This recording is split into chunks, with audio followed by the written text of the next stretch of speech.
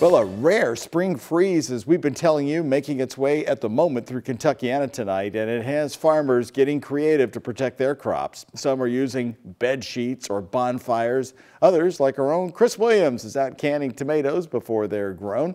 The night team's Heather Fontaine takes a look at the preparations. Acres of crops getting covered up as fearful farmers prepare for a frosty weekend. An attempt to prevent the frost from really nipping us in the bud tonight. We're looking at historic lows. Kentucky's Agriculture Commissioner Ryan Quarles is showing us around Triple J Farms in Georgetown, where they're using frost covers to protect their strawberries, often sold at the St. Matthews Farmers Market. As with any frost, there's only two things you can really do. You can try to mitigate what crops you have resources for, like this strawberry patch covering with covers.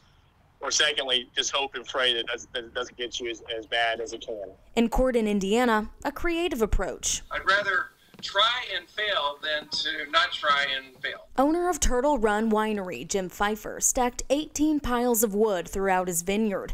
He'll light them overnight, hoping the bonfires will keep the vines from being destroyed. I've read about it a lot in Europe, and I've seen it as well in California, so we're going to give it a try. Those at Triple J Farms picking what they can now. They're getting ready for their market tomorrow, come freeze or no freeze. Hoping a rare May frost like this. It doesn't happen very often, but when it does, it can be quite devastating. Won't take it all away. Please cross your fingers tonight. Say a little prayer for Kentucky farmers. Heather Fontaine, WHAS 11 News.